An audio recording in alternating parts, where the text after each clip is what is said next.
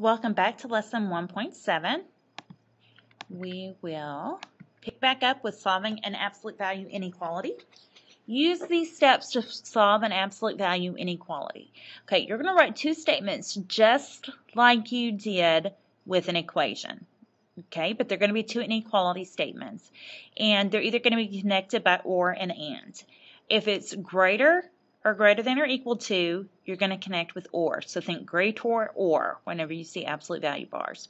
If it's less than or equal to, you're going to connect the two statements with and. So think less than and whenever you have absolute value bars. So what you end up with is ax plus b greater than c, or the opposite, negative quantity ax plus b greater than c for absolute value of ax plus b greater than c.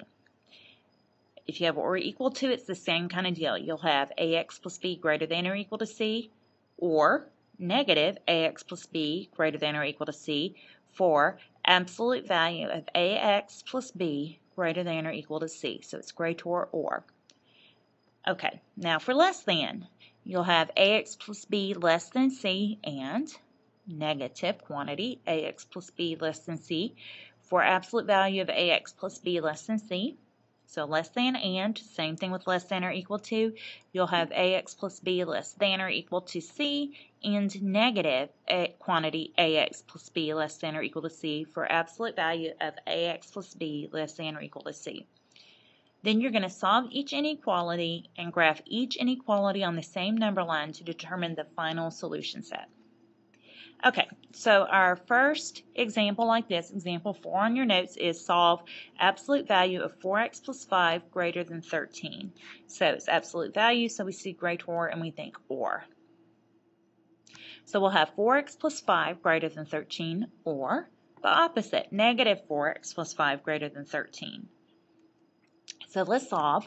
So for 4x plus 5 greater than 13, we're going to subtract 5 from both sides to get 4x greater than 8. And then divide both sides by 4 to get x greater than 2. For our second inequality statement, we need to distribute the negative, so that's going to give us negative 4x minus 5 greater than 13. We add 5 to both sides to get negative 4x greater than 18. So we need to divide by negative 4 when we have an inequality statement. Remember, you have to reverse that direction of the inequality when you divide by a negative. So we're going to have x less than 18 divided by negative 4. Now, we want to reduce that, so that's going to be x less than negative 9/2. Okay, so we're ready to put both of these statements on the same number line. So here's our number line. So x greater than 2 means we have an open circle at 2 and we shade to the right. X less than negative 9/2 means we have an open circle at negative 9/2 and we shade to the left of it.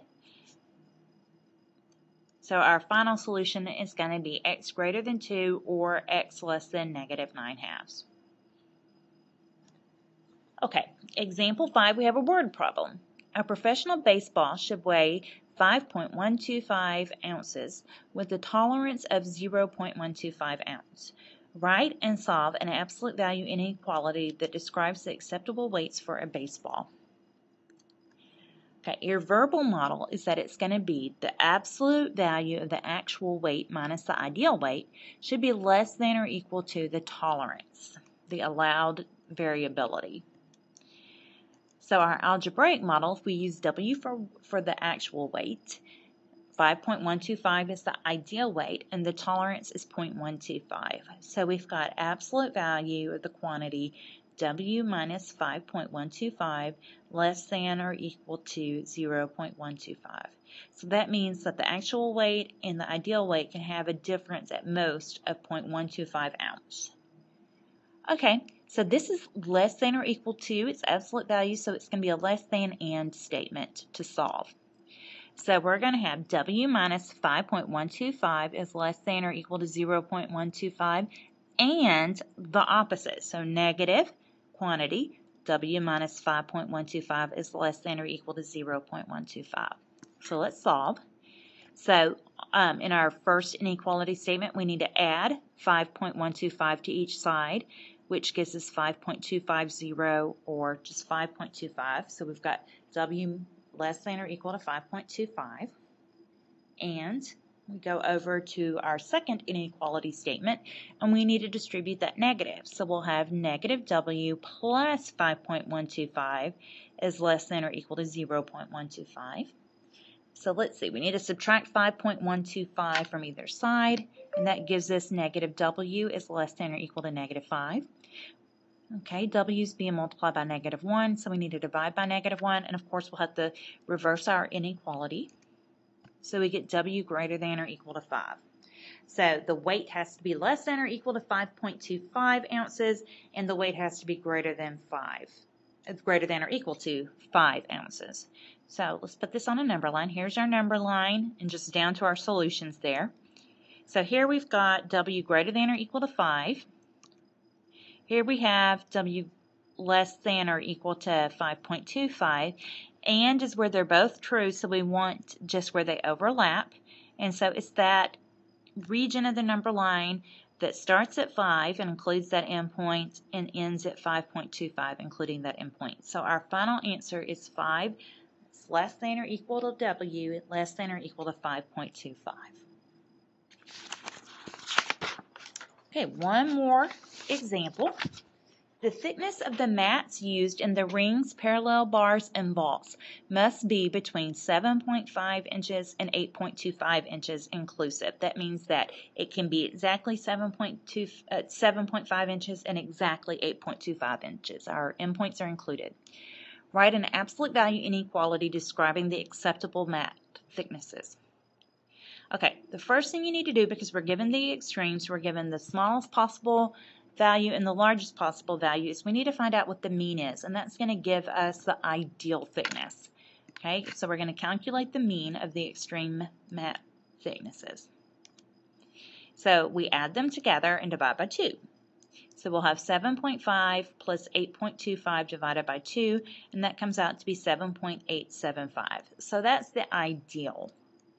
Now we're going to find the tolerance by subtracting the mean from the upper extreme. So we're going to do 8.25 minus 7.875, and we get 0.375, and that gives us the tolerance.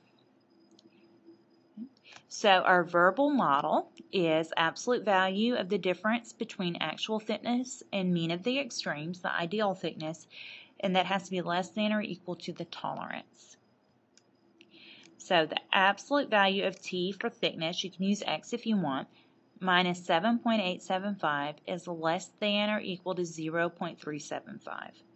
A mat is acceptable if its thickness T satisfies absolute value of T minus 7.875 is less than or equal to 0.375. So example 6 is just working backwards of example 5. So they're related, but they're different. Okay, now it's your turn. You need to do the problems to try on your own. There are 5 of them. We have some kind of major concepts here that you need to try out, so we want to make sure you can do them. So go ahead and try problems 1 to 5 there, and have this ready to show me whenever you get to class next time.